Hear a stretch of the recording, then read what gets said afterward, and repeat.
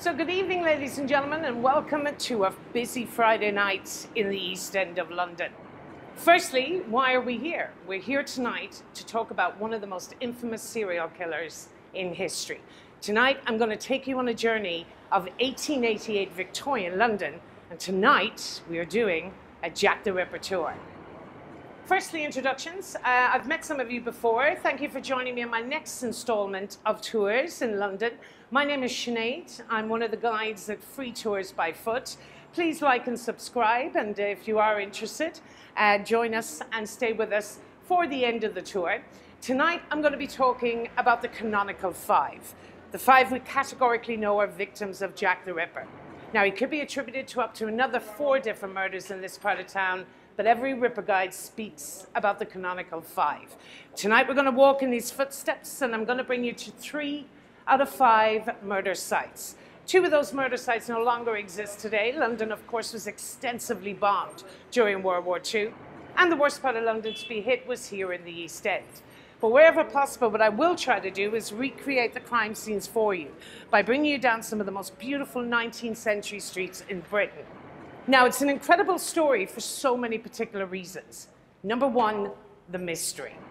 You're joining me tonight, but if you're expecting me to tell you tonight who Jack the Ripper is, well, I'm terribly sorry. I certainly won't be able to tell you that. Criminologists, lecturers, Ripperologists, specialists from all over the world, including the FBI and the CIA, have been here investigating Jack the Ripper. Now, if they can't tell you who Jack the Ripper is, I certainly don't claim to be able to do so myself. But I can certainly tell you tonight who I'm pretty sure he is.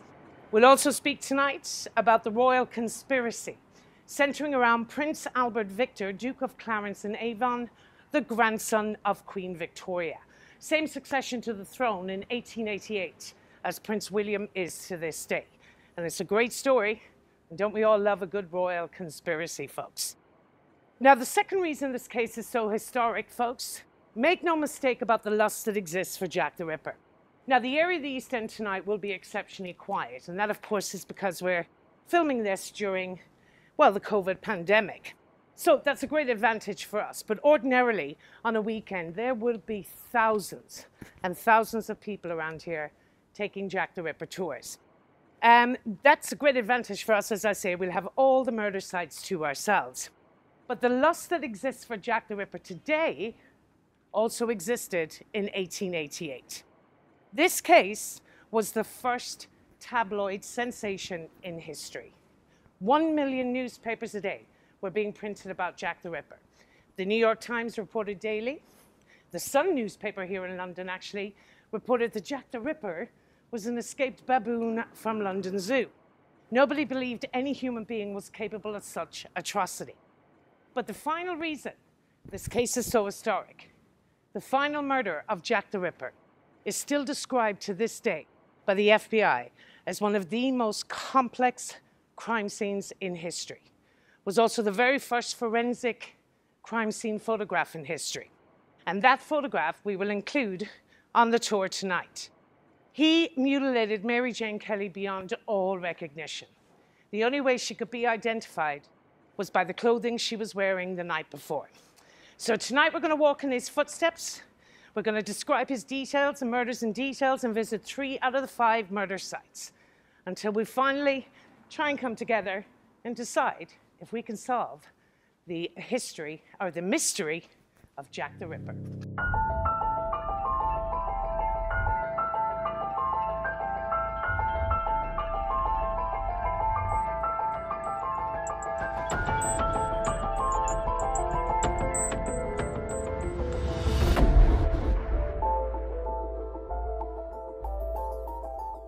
So in order for me to start this story for you, firstly, I need to bring you back and transport you back to 1888 Victorian London. But more importantly, to the neighborhood we're heading into tonight, 1888 Whitechapel. So 1888 Victorian London. London was the richest, largest city in the world. It was the epicenter of what was known at the time as the British Empire, the largest empire the world had ever seen. Queen Victoria, of course, the reigning monarch, she reigned from 1837 to 1901. 63 years, 7 months, and 2 days on the throne. Now, Victoria, just for your own point of interest, not entirely relevant to the case, well, she held the title of longest reigning British monarch up until the 9th of September 2015, when, of course, on that date, she was surpassed by the present Queen, who has now become the longest reigning British monarch since 1066. So the Victorian era, folks, was everything you imagined it to be. Opulence, grandeur, and wealth. Ladies, we were in beautiful ball gowns and parasol umbrellas. Gentlemen, top hats and tails. Elegant horse-drawn carriages, dinner parties, balls, and mansions in the West End. What we know today, ladies and gents, is Westminster. Piccadilly Circus, Covent Garden, Leicester Square, Mayfair, Park Lane, and Belgravia. Not, I'm afraid, where we're headed tonight. In the richest, largest city in the world was Whitechapel, one of the worst third world slums known to humanity. Crime was rife, rape, burglary, sexual crime. Now, murder was not uncommon in this part of town, but it was the ferocious, barbaric nature of the ripping of the torso and the removing of organs of the Jack the Ripper case that gripped the world. In this part of town, you lived day to day. Nobody had a permanent address. Nobody had a fixed abode. Nobody had a mortgage or rent. Your accommodation, I use the term loosely, for the privilege of sleeping on 6-inch horsehair mattresses infested with all types of urine, scabies, lice, and feces, in sometimes overcrowded rooms of up to 24 other people, you were charged 4p for the night. You had to earn that 4p for that roof over your head. The alternative was you slept on the cold, violent streets of Whitechapel. Later on, I'll be showing you an example of what was known as a workhouse, where accommodation was free, but I can assure you, it came with a very large price. So 4p your day-to-day requirement for that roof over your head. Now, gentlemen, you had some chance of survival. London, a very busy, rich industrial port. You would queue on the docks for 16 hours of hard days manual labor. And whatever money you earned, you would make it stretch for the week for the basic human rights of survival: food, accommodation, and clothing. The area was littered with breweries, tanners, and slaughterhouses. The predominant employer for men in Whitechapel in 1888 Victorian London were butchers or slaughterhouses, making it 90% likely that most men at one time would have worked with a knife. So, gentlemen, some chance of survival. Ladies, we had none at all. If we didn't get a bit of part-time work, cleaning house or doing sewing repair in the richer part of town, and we had sold everything we owned to survive, we were only left with one thing left to sell: ourselves. It is estimated there was up to 1,200 prostitutes working in the Whitechapel in 1888. The youngest prostitute on record, 6 years of age. Tragic life ensued for these girls. The devil had taken them from the street to the doss house and the street and back again. But it may have been the worst of times, but as in A Tale of Two Cities by Charles Dickens, it could also be the best of times. This area was full of cockney wit and charm, alehouses, pubs, and taverns. Homegrown gin, the drink of choice, the cheapest to make, the quickest to get drunk on. And I'm not talking about a nice little Bombay Sapphire martini here, ladies and gents. I'm talking about a pint of homegrown gin. This was the type of gin they brewed in bathtubs in their back courtyards. It was so potent, it would strip the paint off the bathtubs. Can you imagine what it did to these girls' faces, insides, and liver? Gin in 1888 Victorian London was widely regarded to be a method of contraception. I think we'll all agree it has the reverse effect nowadays. Not surprising, all 5 of Jack the Ripper's victims were prostitutes. All 5 were chronic alcoholics. Typical day for these girls. They take to the streets, they earn their 4p, into the pub, pint of gin, back out on the streets, this endless vicious cycle of the joy of the alcohol. So by the end of the night, they may be left with a decision to make. I have 4p left. Am I spending it on gin or on my accommodation? What do you think won out? Gin, of course, at all times. So it wasn't uncommon to find prostitutes in drunken stupors all over the streets of Whitechapel. No street lighting in 1888. So every corner you took, a dark, dangerous, violent atmosphere. Our story begins on the 31st of August, 1888. The Autumn of Terror is about to begin in the first of the canonical five, Mary Ann Nichols. Now, Mary Ann started out reasonably well. Married at 15, which was commonplace in Victorian times, but at 29, as a result of what was said on the police report, her excessive drinking and her immoral behavior, the marriage crumbled and fell apart. No spousal support coming in and no options. She is doing what she knows how to do best. She is working the streets of Whitechapel. Ladies and gentlemen, she's drinking in this very building here. Now, Erin, my cameraman, will just show you over here. If the keen observer, if you see on the top of this building, you will see the old Victorian pub sign. This was the Frying Pan Pub on Brick Lane. She's drinking in here on the 31st of August in 1888. She leaves the pub and she heads down this very street, Thrall Street, to her regular accommodation, which would be situated roughly where we were, just by that tree, without the 4p for her stay. She knocks on the door, landlord turns her away.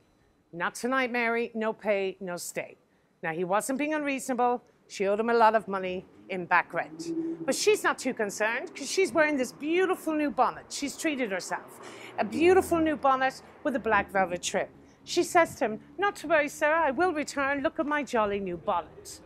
She leaves the building. She heads about 20 minutes up the street to the Whitechapel High Street, and she's spotted by her best friend, Emily Holland. She is drunk out of her mind. She can barely stand. Emily tries to convince her to return to the accommodation. She even offers to pay her 4p. Again, she's having none of it. She said, "I've had my DOS money 3 times tonight. I've drunk it. Won't take me long to earn the 4th. Go back. I'll see you back there." 3:40 a.m. 2 chaps by the name of Charles Cross and Robert Paul are heading to the river. They're stable hands at Pickford's stable yard. In the pitch dark, out of the corner of his eye, Charles Cross spots something. What he said in the police report, he assumed was a tarpaulin or a bundle of clothes or something he could sell. He gets excited. Of course he does. He runs over. And of course he heads over and it's the body of a woman. Now, she's lying on her back. Her legs are spread. Her skirt has been lifted above her neck. Now, he doesn't know if she's drunk, dead, alive, sober breathing, or if she's been sexually assaulted. But I can assure you, he ain't hanging around to find out. He's terrified. A policeman would arrive on the scene, and he himself would be incriminated in some form of crime as to do with this woman. So instead, the gentlemen make a split decision to leave the crime scene and head towards the docks and alert the nearest policeman they see en route. And how right he was, because 2 minutes later comes P.C. Neal. He sees her. He kicks her. "Move on. You can't sleep here. On you go." But of course she doesn't move. So to protect her decency, he removes the skirt from around her neck. And as he does, he notices her throat has been slit from left to right, right to left, all the way around the back to her vertebrae, about a centimetre incision apart. He immediately calls for assistance, and Metropolitan Police arrive on the scene. Her body remains in that position for 3 hours, while the Metropolitan Police take sketches of the crime scene. Dr. Llewellyn arrives on the scene. He declares life extinct. But he also remarks about something rather curious. There's a distinct lack of blood at the crime scene for such a traumatic neck injury. This puzzles him. Her body is removed. It is taken back to Whitechapel Workhouse mortuary, and a bucket of water, ladies and gents, thrown all over the evidence. No forensic science in 1888. It's in its infancy, but they're certainly not using it as of yet in either police department in London, of which there are 2. The City of London Police and the Metropolitan Police. I will elaborate further later on the tour. The Metropolitan Police, he's beginning his post-mortem examination. And as he does, he's removing her clothing. And he notices she's wearing 9 layers of clothing. Now, remember I told you folks, prostitutes had no permanent address. So everything they own, they carried on their person. She's wearing her entire wardrobe. And this explains the blood. Because as he's removing each layer, he notices the blood is coagulated between each layer of her clothing and matted in the back of her head. But it wasn't until he removed that final layer he discovered the extent of her barbaric injuries. Jack the Ripper, ladies and gentlemen, has repeatedly plunged his knife into her genitalia. He has ripped it wide open to her breasts. He has pulled back her skin, and in some sort of misogynistic psychotic frenzy, he has taken his sharp blade and he has slashed and shredded her intestines furiously. But particular focus was always on the female reproductive organs. The very first murder of Jack the Ripper took place on the 31st of August, 1888. And I can assure you, ladies and gents, he's only getting warmed up. That is when the greatest detective London has ever seen, the 14-year veteran of the Metropolitan Police Department, is immediately assigned to the case.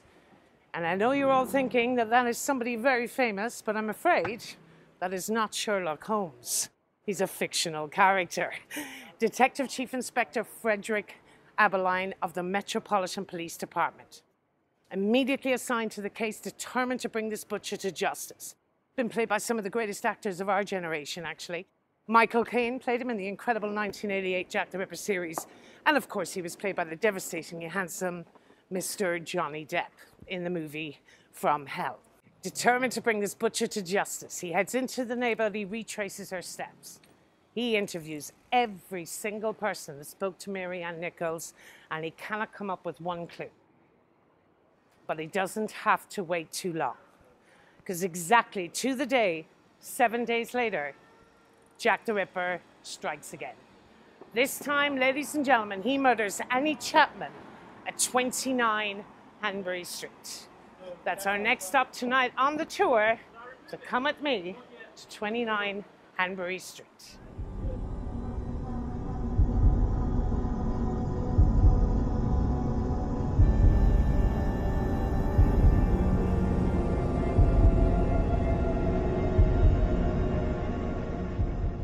So, of course, on our way to the murder site of Annie Chapman, just a brief mention, of course, on the importance of this is the incredible Brick Lane, home to the Asian community here in London.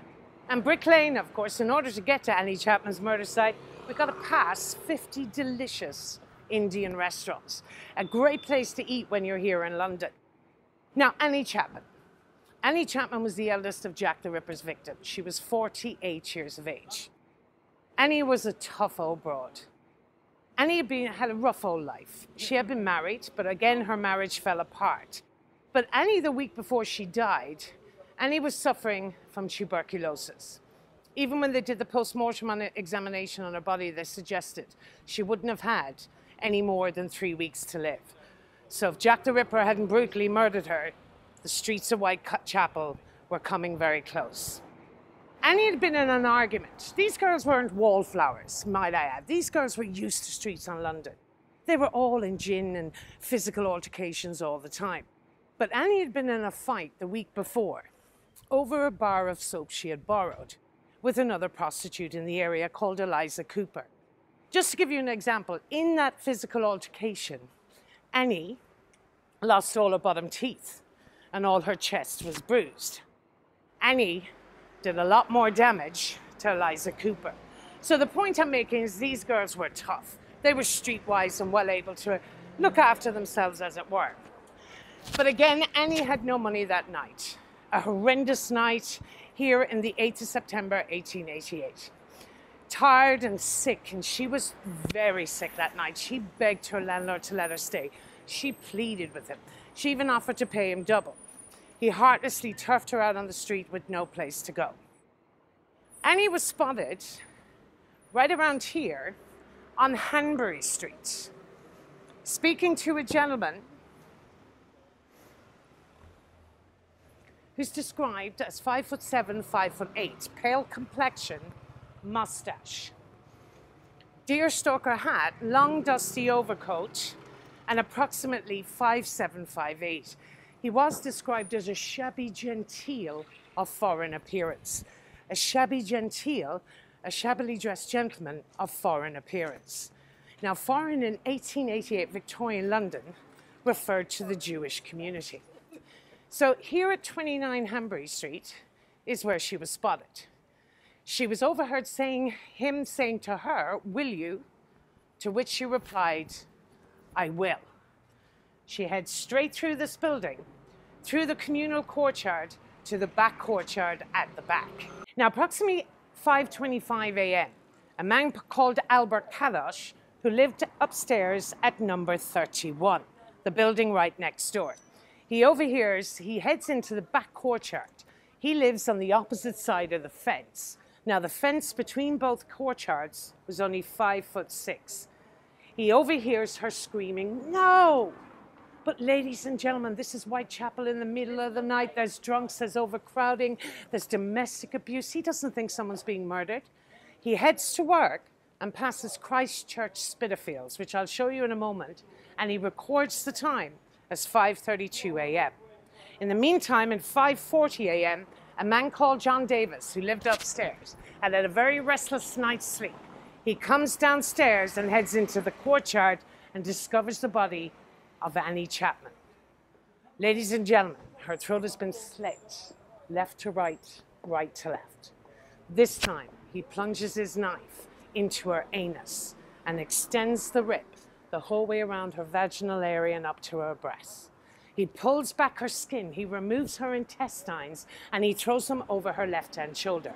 Jack the Ripper has also removed her uterus and part of her bowel, and removed and taken her uterus with him. Annie Chapman, the eldest of Jack the Ripper's victims, at 48 years of age, the first in daylight and the first where he harvests the trophy, removing and taking with him part of her bowel, her uterus, right at the back of 29 Hanbury Street. So we've had 2 murders so far, folks. 31st of August, 1888, Mary Ann Nichols, and the 8th of September, 1888, Annie Chapman. All is quiet for nearly 3 whole weeks. When on the 30th of September, Jack the Ripper doesn't strike once in a night, he strikes twice. What is now known as the infamous double event. He starts his murderous rampage with the Swedish prostitute, Elizabeth Stride. Now, we're going to head a little further into the city of London, but for right now, what I want to do is show you around Whitechapel today, but what was also Whitechapel in 1888, including one of the most beautiful 19th century streets in Britain. Atmospheric, and it's been used for several movies, actually. I've seen them filming a lot of movies over the years here. The Suffragette movie with Carey Mulligan and Meryl Streep. In fact, Meryl Streep was on the roof of one of these buildings, inciting the girls towards violence. Luther, the show. I've seen periodic dramas being filmed down here, but one of the most beautiful 19th century streets in Britain. Now, these houses regularly go for now today, anything from 5 to 12 million, but not the case in 1888.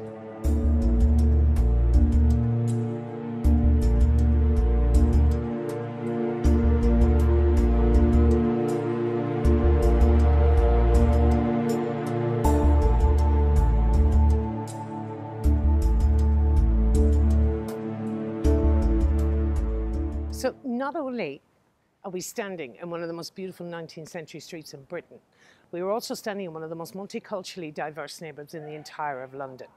And it's important to note that mass migration occurred here. Over 2,000 years ago it began. Very shortly we'll be heading into the boundaries of what is called the City of London. The City of London was established by the Romans 2,000 years ago. And if you're interested in more about the City of London, of course, please like and subscribe, and we will give you a link towards the City of London tour, where I bring you through the nooks and crannies of the 2,000-year-old ancient city.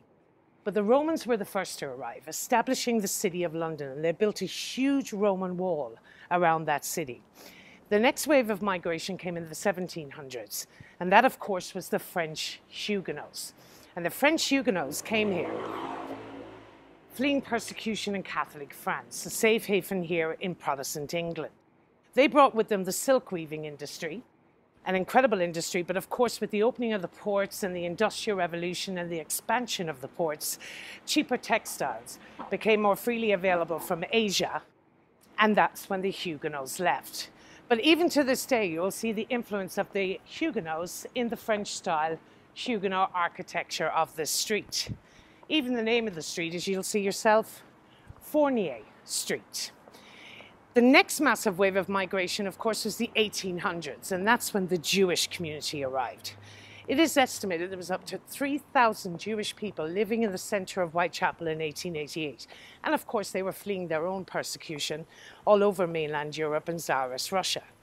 My own people came with them as well in the 1800s, the Irish. They were fleeing their own horrendous poverty in Ireland. And they were getting on what were known as famine and death ships. 3 weeks crossings to the United States of America. These ships were rife with disease like dysentery, scurvy, plague, etc. And a lot of people wouldn't survive the journey, so they got off the ports and the coastal towns of Britain. 1970s saw another massive wave of migration, and that was the Bangladeshis. The Bangladeshis arrived here to London, and you just saw it, the incredible brick lane, with over 60 Indian restaurants and a wonderful Asian community. Now, the final wave of migration to the area came most recently, ladies and gents, and that, of course, was the hipsters. And they arrived with quinoa and coffee and avocados. The point I'm making is you also had a massive boiling pot of racial tension in the area. And that will play a huge part later on, as anti-Semitism did in the Jack the Ripper investigation. But for right now, where we're standing is possibly one of the most historic parts of the Jack the Ripper tour. You are presently standing, I am presently standing, and you're presently looking at 3 of the exact buildings that Jack the Ripper would have seen. Directly behind you here, this building you see here now, a relatively new build, but right in the center of that building was a street here in London called Dorset Street. Ran straight through the middle of this building. That was the most dangerous street in London, making it quite possibly at the time the most dangerous street in the United Kingdom. If you walked down Dorset Street at night time, you certainly didn't come out with your possessions. You were lucky if you came out alive. That was the address, ladies and gents, of the final victim of Jack the Ripper, Mary Jane Kelly. She lived at 13 Miller's Court on Dorset Street. So what fascinates me is when Jack the Ripper walked out of that crime scene that morning, after mutilating her beyond all recognition, he would have seen the exact same 3 buildings we are standing under right now. Jack the Ripper would have seen Christchurch Spitalfields, this wonderful Nicholas Hawkmoor church. There's been a church on this site since 1700s. That is how the people of Whitechapel told the time, including Albert Kadash on his way to work after hearing Annie Chapman screaming no. He would have seen Spitalfields Market right behind you, ladies and gentlemen. There's been a market on this site since the reign of King Charles II, the 1600s. That particular building was opened in 1887 by Queen Victoria, 1 year before the Jack the Ripper murders. And more importantly, and the most integral part of this investigation, the 10 Bells pub. It's not, well, reputedly, it wouldn't have been uncommon for all 5 of Jack the Ripper's victims, most likely would have drank in the pub. All these girls lived together locally, would have drank in the same haunts along the way. So it wouldn't have been uncommon for these girls, quite possibly, to have known each other. But more importantly, Mary Jane Kelly, the final victim of Jack the Ripper, was drinking in that pub the night she was brutally murdered right underneath this building here. When you're here in person yourself, there is no better place to further your Jack the Ripper experience. Walking in there is like transporting you back in time with the exact same interior as it had in 1888. Can't guarantee you'll get 2 pound pints of gin anymore, but alas, worth a visit when you're here. So we're going to take the tour on next. I want to show you an example of a workhouse, but you don't want to miss. Very shortly, we're coming up on the most infamous night in Jack the Ripper history, the infamous double event.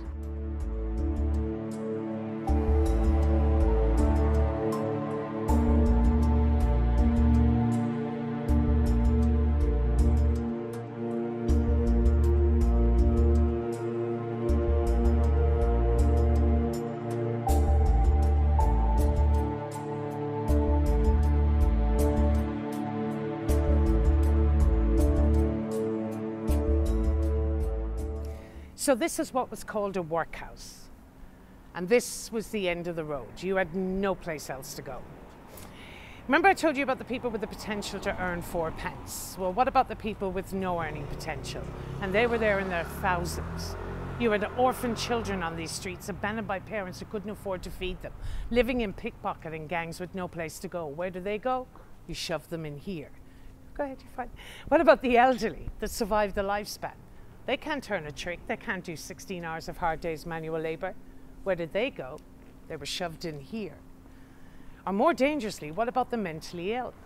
There was no such thing as medication or help for the mentally ill. You had some very dangerously sick, criminally insane people on these streets with no medication and no help. They too were shoved in here. The women's entrance was here, and the men's entrance, we'll show you in a moment, was on the other side. 200 and 300 women and children a night queued up on each entrance. If the beds were gone, you were offered a rope that was tied around your waist and attached to the wall. And you slept hanging on, where we believe the term hangers on came from. If the beds were gone, rats and mice ran freely, insects up the wall, disease was rife. Women and children all crammed into the same area. You were offered a bowl of gruel and a piece of bread so rock hard it had to be soaked in boiling water in order for you to even take a bite. And for the privilege of this 5-star accommodation, you had 16 hours of hard days manual labor, breaking rock and picking rope, and something to do with the sorting of matches. But if I can turn any positives from all these negatives, remember I told you about the publicity. People all over the world, folks, were reading about Jack the Ripper.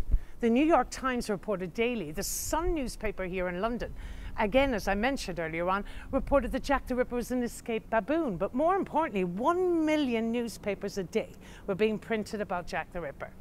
People started to take notice.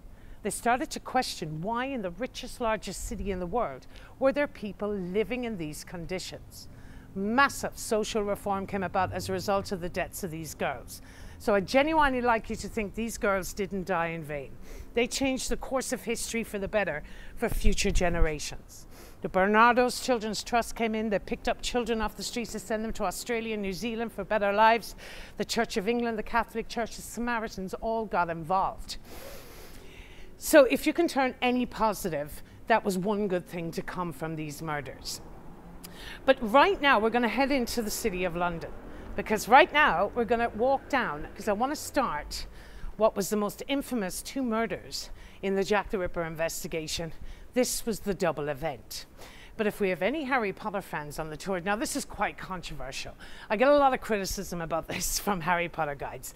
50% say this is based on the area I'm about to tell you, and 50% say it's not. But as far as I'm concerned, not a huge Harry Potter fan, I'm afraid. I don't know much about him, not that I'm a fan, but if you are interested in Harry Potter, see our expert guide. He did his Harry Potter tour here with free tours. Apparently, they say this was the inspiration for Diagon Alley in the Harry Potter movies.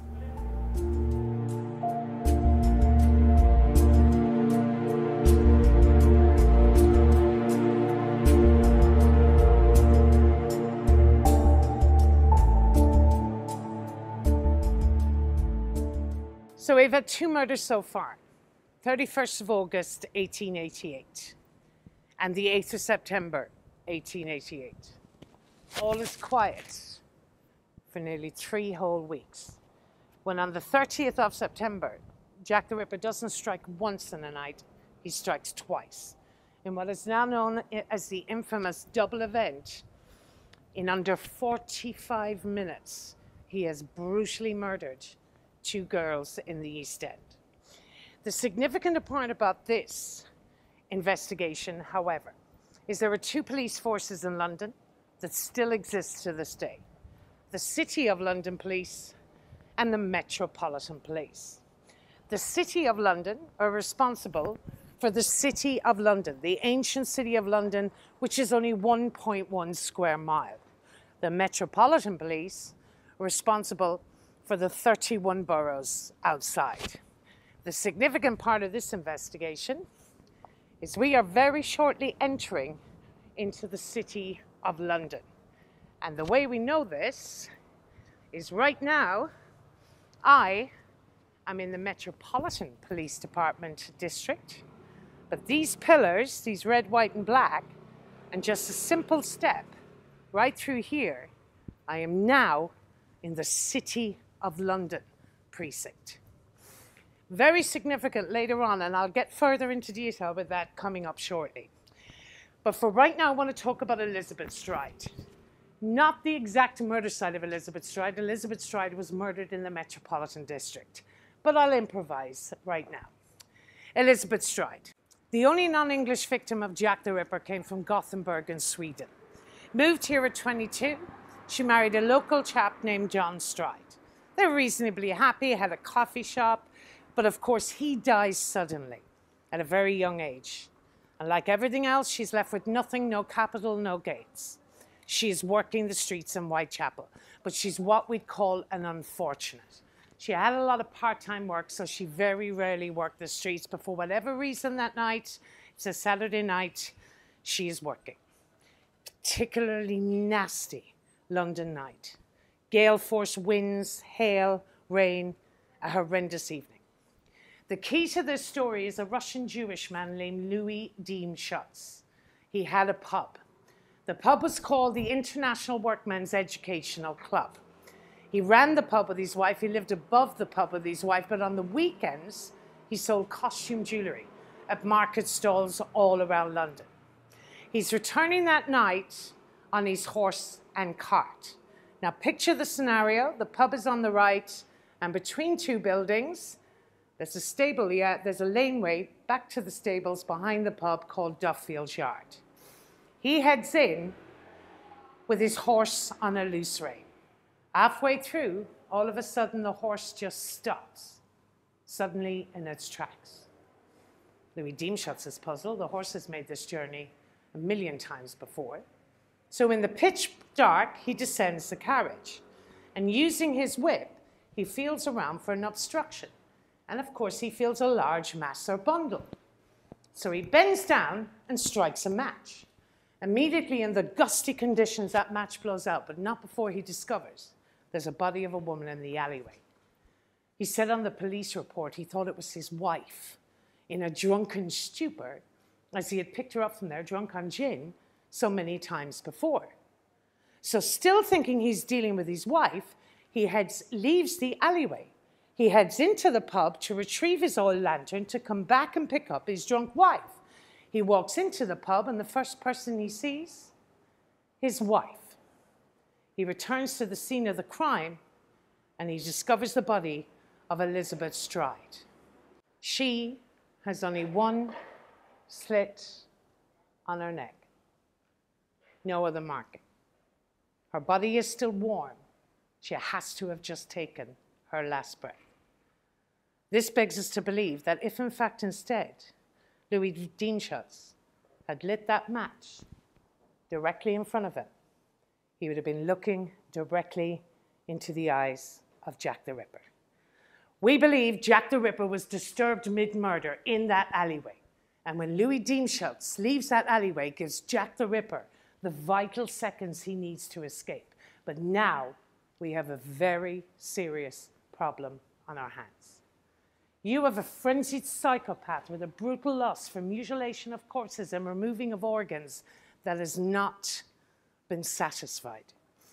Jack the Ripper satisfies that lust 45 minutes later when he brutally mutilates Catherine Eddowes at our next stop tonight at the infamous Mitre Square.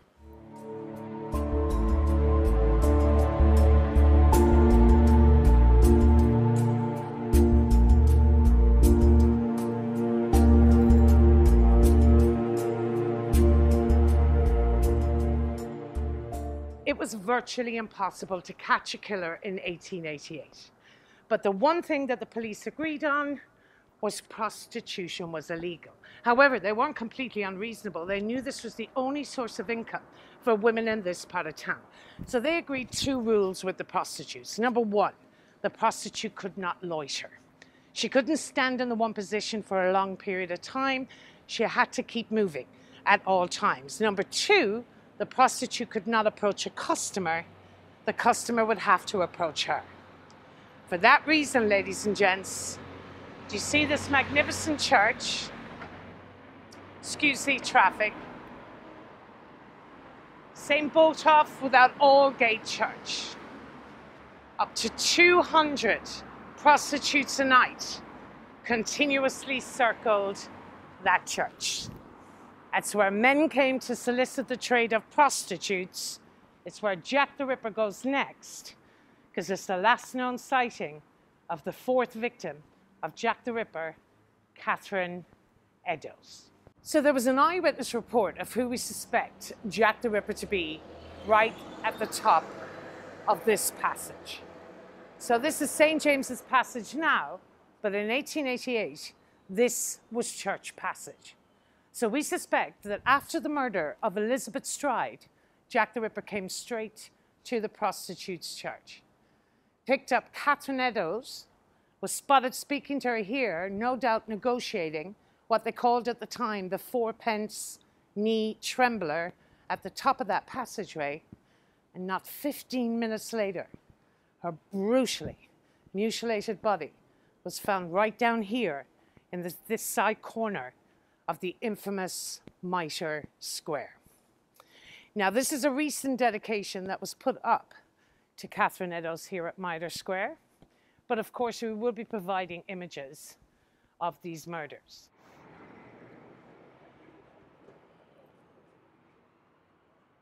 So this is the infamous Mitre Square. Now, Mitre Square in 1888, Victorian London, was warehouses full of valuable goods. In a neighbourhood full of scavengers and thieves, this square required police presence every 15 minutes. The police officer on duty that evening, if he wasn't through here on the 15 minutes, every 15 minutes, he was regularly spot checked by his chief inspector. He would be fired on the spot. That police officer that evening was PC Edmund Watkins. He had been around here at 1:30 a.m., shining his torch in every corner with nothing to report. There's an eyewitness report of who we suspect Jack the Ripper to be, speaking to Catherine Eddowes at the top of that passageway at 1:35 a.m. Now, we all have this kind of a Hollywood idea, folks, of what we suspect Jack the Ripper looked like. And it's due in part down to the 1929 iconic image of Alfred Hitchcock. Let me see if I get this right. 6'2", long black flowing cape, deerstalker hat like Sherlock Holmes, cane, and fog are always around the ankles. Love that bit, the fog around the ankles. Not the case. Again, this gentleman was described as 5'7", 5'8", late 20s, early 30s, pale complexion, mustache, stocky build, not fat, more stocky and chubby. He was wearing a peak cap, a red neckerchief around his neck, and an oversized salt and pepper coat, grey and white coat, overall giving the appearance of an international sailor. He was spotted speaking to Catherine Eddowes at 1:35 a.m. PC Watkins had been around here at 1:30 a.m. And when PC Watkins returned to Mitre Square at 1:45 a.m., he would have found the brutally mutilated body of Catherine Eddowes right behind these gates here. Jack the Ripper has taken his barbaric fury out on Catherine Eddowes. He starts again with her neck, left to right, right to left. This time, he removes 2 triangular pieces of flesh from her cheeks, the top of her nose, the tips of her ears. He plunges his knife into her genitalia, extending his rip above her breasts. He pulls back her skin, he removes her entrails and throws them over the left-hand shoulder. Jack the Ripper is removed and taken with him part of her bowel, and this time, Jack the Ripper has removed and taken with him, my apologies, he's taken part of her uterus, and this time he's removed and taken with him her kidney. Now, we all have some sort of a reasonable idea as to where our kidney is located, right in our lower backs. But when Dr. Baxter Phillips examined her body, he noticed that Jack the Ripper has done this in an estimated 12 to 15 minutes in the pitch dark, with police presence every 15 minutes in public around here without damaging any other internal organ in the process. Dr. Baxter Phillips was the very first doctor to suggest that Jack the Ripper had to have some surgical or anatomical knowledge. However, These streets are alive in 1888 Victorian London at night time.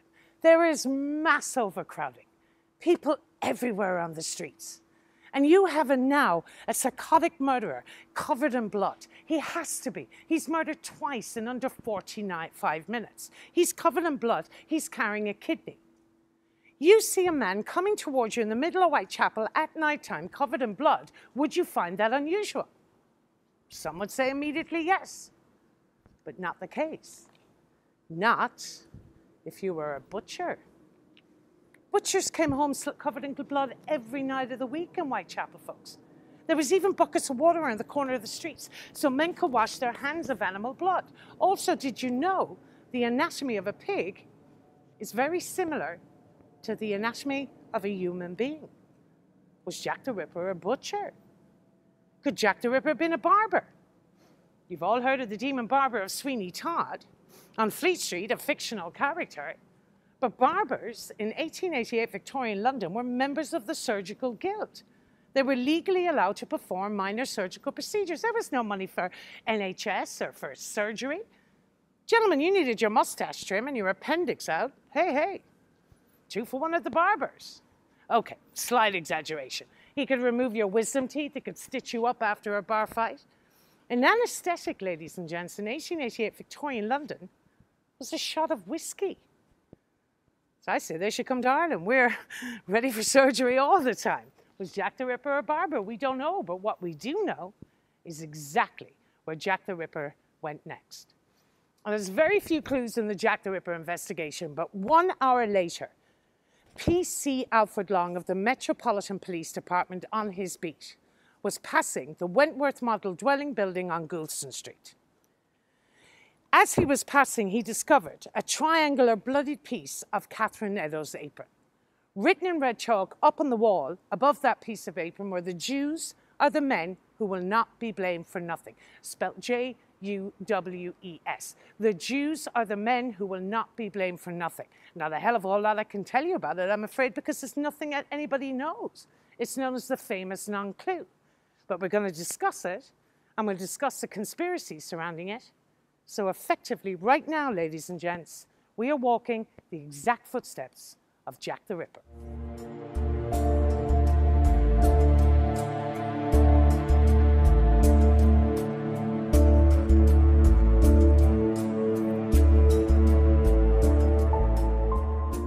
Jack the Ripper, ladies and gentlemen, was in that building. This is the Wentworth Model dwelling building on Goulston Street. The reason we know this is PC Alfred Long of the Metropolitan Police Department was walking right past this main entrance, which should have been wide open. And he found a triangular piece of bloodied apron of Catherine Eddowes on the floor. Written in red chalk above that piece of apron up on the wall were "The Jews are the men who will not be blamed for nothing," spelt J-U-W-E-S. The Jews are the men who will not be blamed for nothing. Detective Chief Inspector Aberline and Commissioner Charles Warren of the Metropolitan Police Department, the Commissioner, arrived to the crime scene.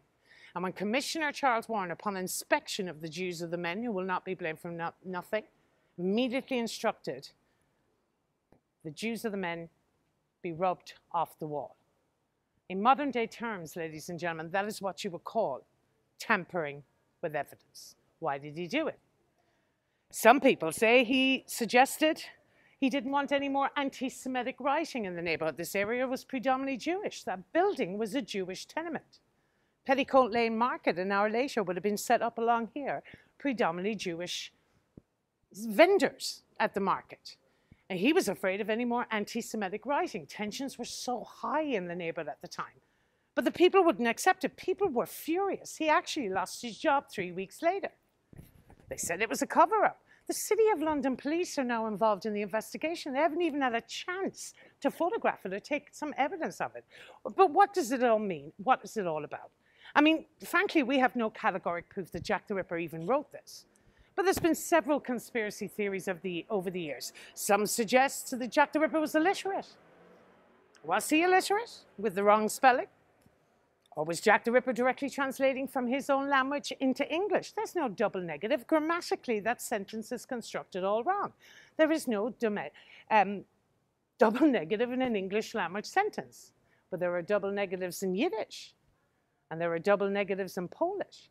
Some would even suggest that it was a Freemason reference. What we do know is Jack the Ripper was in this building. Now, when the FBI profiled Jack the Ripper, they suggested that Jack the Ripper would have lived in the locality. There was no way he could have negotiated the streets of London so quickly in the pitch dark without knowing exactly where he was going. Did Jack the Ripper live in this building? We know he swiped the blade of his knife, and we also know he wiped his hands on that piece of apron. So effectively, all we can positively tell you was he came to this building. Quick recap. 31st of August, 1888, the Autumn of Terror begins. Jack the Ripper strikes for the very first time. He murders Mary Ann Nichols. The double rip of the neck, the vaginal laceration to the breast, and the slashing of her intestines furiously. 7 days later, he strikes again. He murders Annie Chapman, the eldest of his victims, of 48 years of age, the first in daylight, her body discovered at 5:40, and the first where he harvests a trophy. Removing and taking with him part of her bowel, her uterus, and also leaving her personal effects in front of her. 3 weeks later, not another until the double event. Elizabeth's stride, we suspect, interrupted, and 45 minutes later, the brutal mutilation of Catherine Eddowes at Mitre Square. Not one more word from Jack the Ripper for nearly 6 whole weeks. 9th of November, traditionally here in London, folks, is Lord Mayor's Day. The new Lord Mayor of London, a ceremonial post, is paraded past the wonderful buildings in the city. St. Paul's Cathedral has his own ceremonial parade. All the kings, the queens, horses, and all the king's men will arrive. The lords, the ladies, the higher upper echelon members of society will be invited. Doesn't affect the people of Whitechapel. They're not invited to Lord Mayor's Day, but it's a great excuse to have a party. They've had enough, folks. Their whole world is upside down, as if their day-to-day wasn't hard enough. Every single day they lived in paralyzing fear of Jack the Ripper. They didn't know who he was going to strike next. Every corner they took, they knew he'd be there. So they need something to celebrate. Remember that they're alive. So they're having a street party, a street fair. The bunting is going up on the streets. They're brewing the gin. They're handing out the free bread. When on the morning of the 9th of November, 1888, the discovery of the body of Mary Jane Kelly. All of Jack the Ripper's victims were between 38 and 48. Mary Jane Kelly was 25 years of age.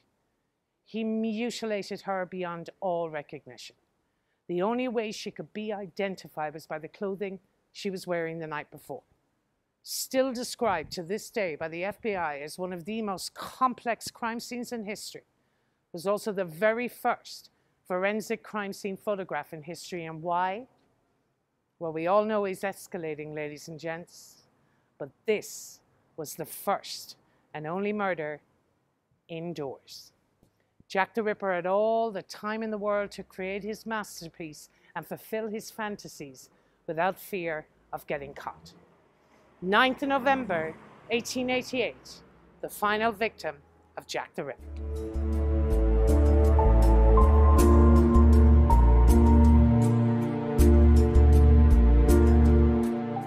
Mary Jane Kelly.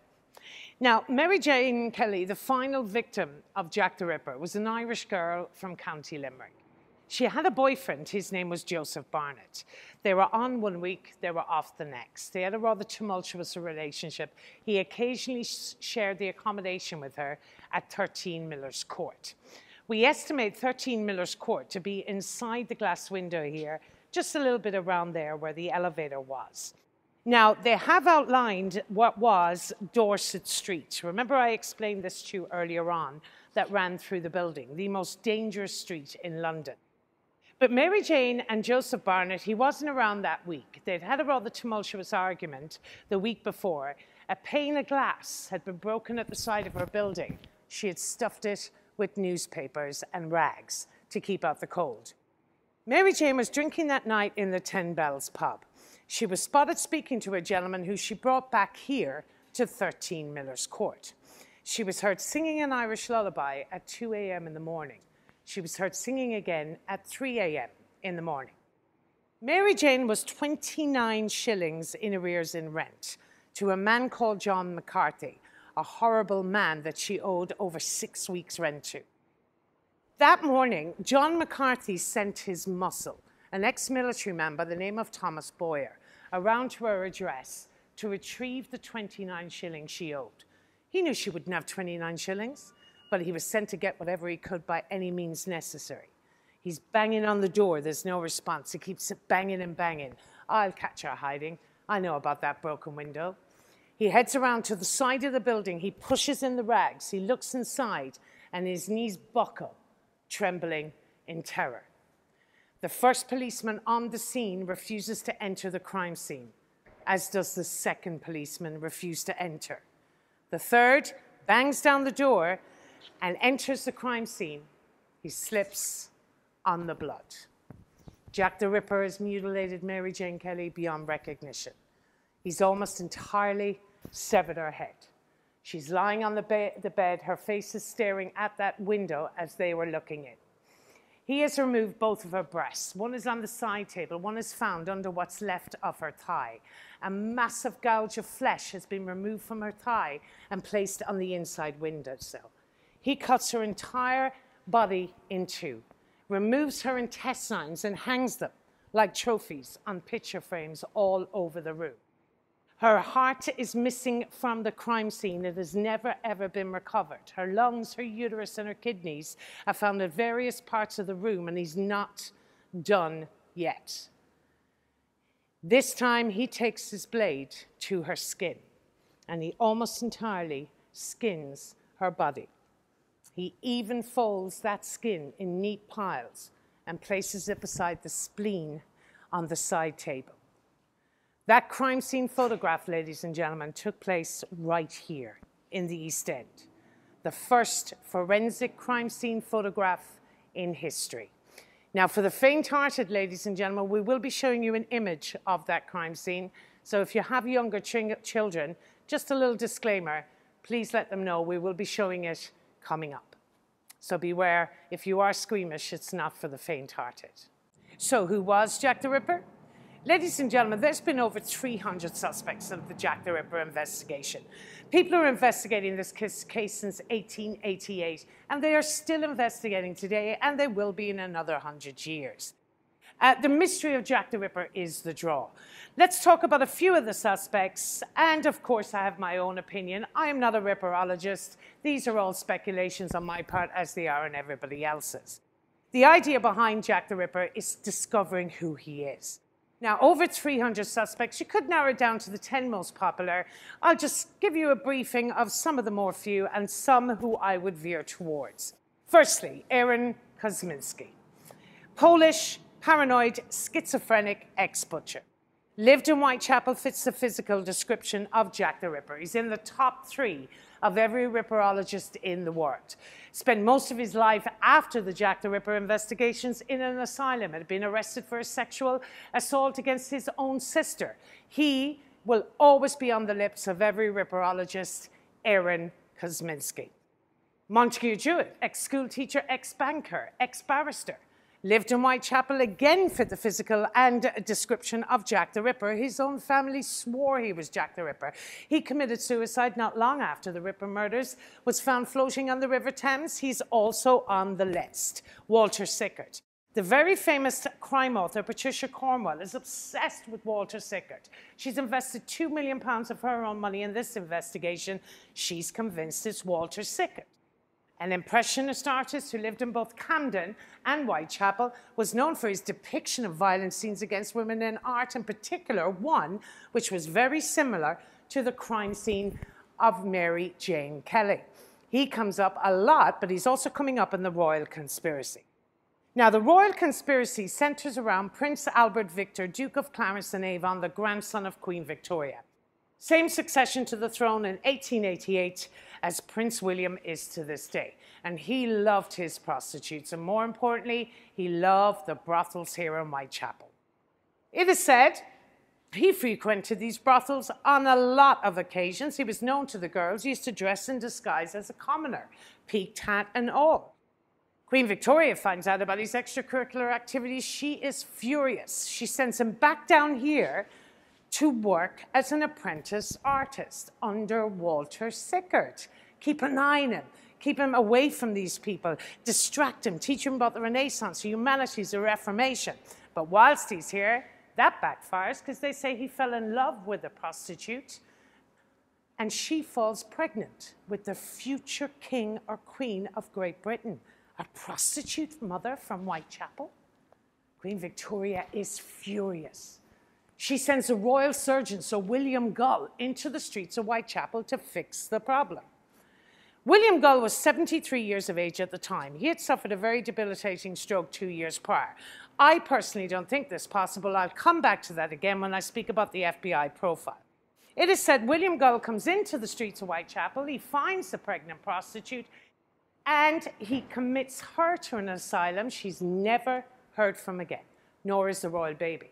But they also say one girl finds out about the royal baby, and that girl is Mary Jane Kelly, the 5th victim of Jack the Ripper. And she tells her 4 friends, Mary Ann Nichols, Annie Chapman, Elizabeth Stride, and Catherine Eddowes. It is said all 5 girls had they had a royal plot, to bribe the royal family about the royal baby. It is also said he enticed these girls into a royal carriage using poison grapes laced with opium and murders them in a royal carriage. And that bit, forensically, I can tell you, is nonsense, and here's why.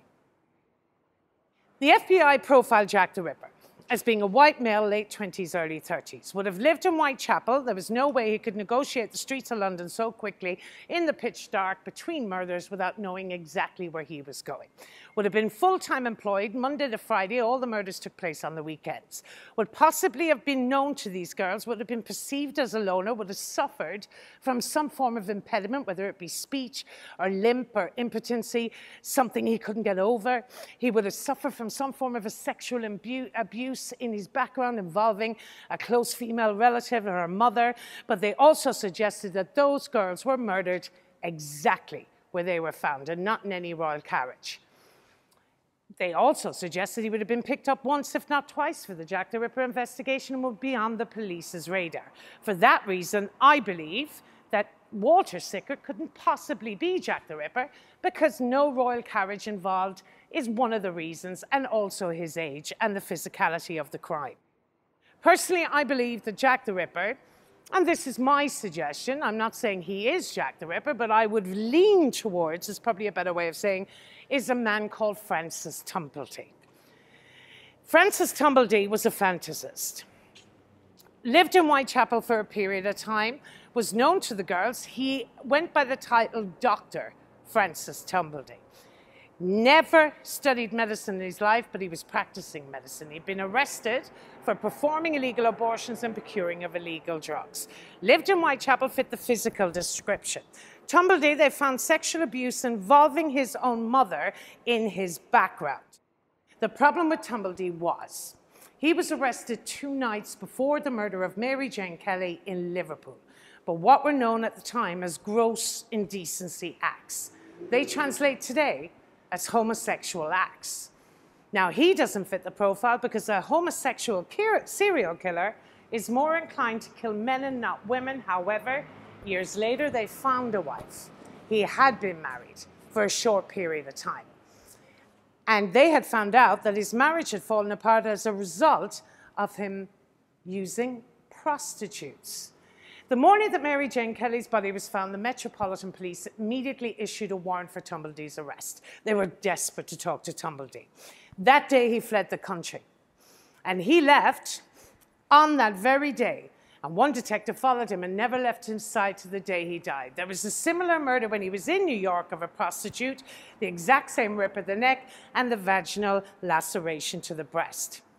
He had a dinner party in his apartment.